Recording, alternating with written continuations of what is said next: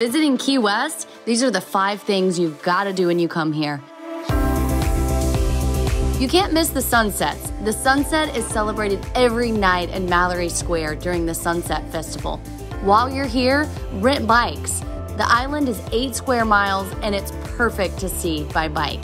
And let that bike take you to Fort Zachary Taylor. This fort operated for over 100 years and there's so much history within the millions of bricks that are here. You can't come to Key West without going to Duval Street. Enough said about this one.